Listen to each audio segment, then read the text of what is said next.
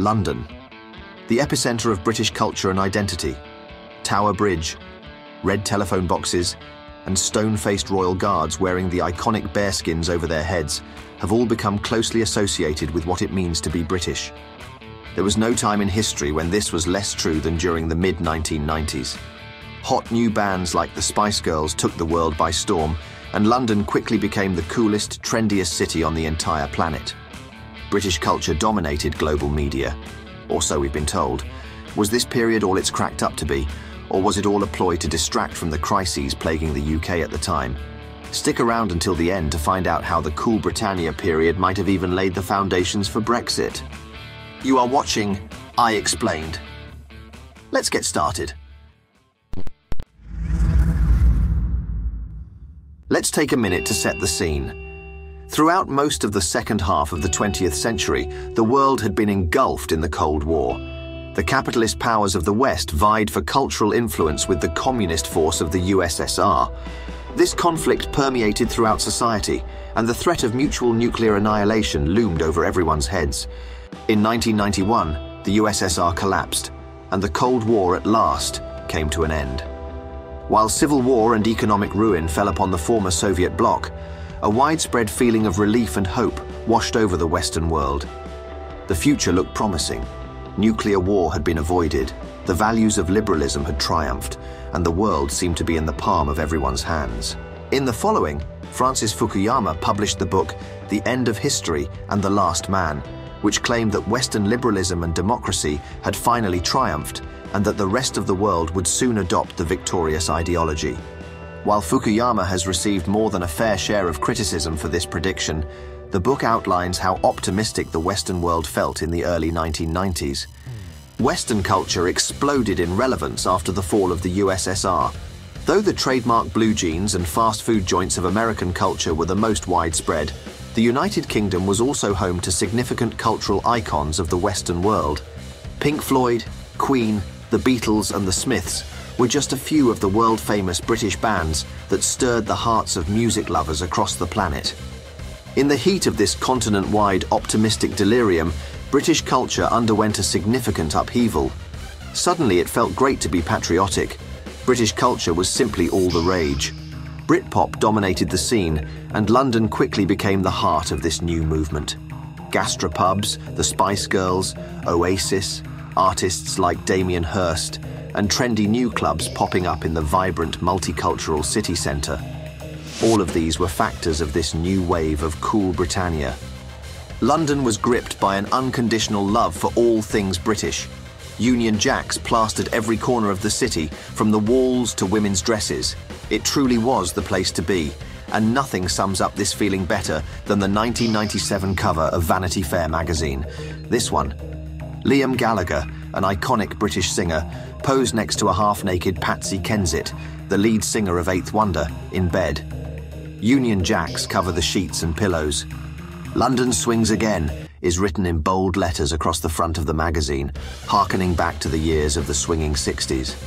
Safe to say, London is riding a wave of renewed British patriotism and pride, but this isn't the case all across the UK. Some parts of the country are caught beneath the water's surface, thrashing for air. By the time the mid-1990s rolled around, the UK had already gone through a number of social upheavals. Economically, the country came out of a nasty recession. People flocked to the shops to spend their newfound cash and were excited at the prospect of finally seeing some growth. Politically, the new Labour government was desperate to rebrand their party and nation as hip, cool and energetic. Gone were the dull old days of Labour strongholds in the working-class north. Now was the time to harness the energy of that metropolitan bubble. With the young, energetic Tony Blair at the helm, the UK looked invincible, but not everybody was cheering. Despite what many might believe, London doesn't make up the entirety of the United Kingdom, and many were looking in from the outside. They didn't like what they saw. They believed an arrogant middle class was building in the city, which looked down on the rest of the country and kept the attention firmly on itself. No amount of Spice Girls performances and Union Jack miniskirts could stop that. Not all of the criticism aimed at this middle-class bubble even came from outside London. Though the trendy nightclubs and flash new gastropubs were bouncing, many of the city's 32 boroughs were home to families who were struggling to make ends meet. One-bedroom flats used to house families of 7 were not an uncommon sight, and many felt they were being left behind as London took off to global significance. Unfortunately, little attention was given to those caught in financial vortexes.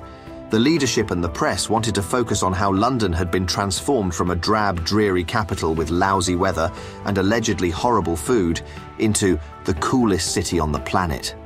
The shocking art pieces of Damien Hirst, hot new albums from the most popular bands, the latest fashions draped over the city's most talented models, and the revival of British cinema with hit pieces like 4 Weddings and a Funeral were all too eye-catching for people to focus on the UK's other problems. But everything that comes up must come down. Fads eventually fade, and what was once considered cool becomes old and passé. As quickly as London had risen to global relevance, it then fell into cultural obscurity. By the start of the new millennium, the world no longer appeared interested in the UK's antics and decided to look elsewhere. But while the rest of the world moved on, the UK had to wake up from this period of wild optimism to a nasty hangover. The economic problems and disparities that the Cool Britannia movement in London had been masking came back to bite. Many were angry and believed the whole ordeal was nothing more than a superficial PR spin to cover up for the sorry state of the UK at the time. The United Kingdom's relationship with the EU has always been unique. While the European project sought to bring the continent together through closer integration, the UK has always been hesitant about the idea of yielding too much national sovereignty to a central European government. Yet the UK still wanted the economic benefits of EU membership, particularly the unfettered access to the single market. The name Europe à la carte was coined, as the UK had opted out of a number of agreements by the turn of the millennium, the Euro and Schengen area being the most notable examples. In 2008, the Great Recession hit the United States. The aftermath quickly spread across the globe, and soon enough, the UK was caught in the middle of another turbulent economic downturn.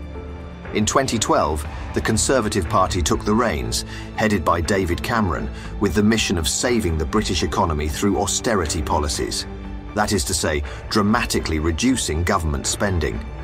The worst hit by the recession and the government's austerity measures were the working-class families. This left a sour taste in their mouths. They already felt the country had been split in two during the 1990s, but now they were being left behind, while the bustling economic centre filled with wealthy middle-class elites, London, was recovering. The days of Cool Britannia and Britpop were long gone, but the aftermath effects of that era were still being felt many years later. The UK Independence Party, also known as UKIP, had been campaigning for the United Kingdom to leave the EU since its founding in 1993.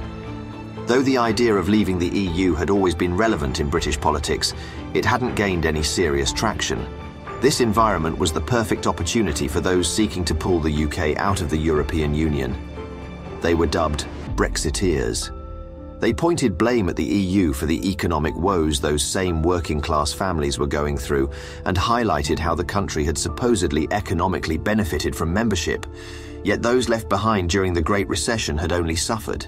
This galvanized a popular base in the UK, and the cries for Brexit became louder and louder. Many saw the metropolitan elite of London as the only ones who profited from the decrees of Brussels and demanded a referendum on the UK's membership of the EU. When the Conservative Party won the elections in 2016, they promised to deliver it. London, once the most incredible city on the planet, remained favourable to EU membership as a whole, as did Scotland and Northern Ireland. But the rest of the UK voted in favour of Brexit. As a result, the country would become engulfed in a political affair that still dominates the news to this very day. Did the rise of British culture during the Cool Britannia period solely cause Brexit? Of course not. It's undeniable, however, that the divide between the metropolitan London middle class and the rest of the country deepened as a result of the fad. So no, the Spice Girls didn't cause Brexit, but they might have helped bring it about. What do you think? Was Cool Britannia a great display of national pride and a sorely needed cultural revival? Or was it just a superficial PR move that ultimately only helped split the UK further apart? Let us know your thoughts in the comments. Thanks for watching. If you enjoyed this video, hit the like button and subscribe for more content like this in the future. Until next time.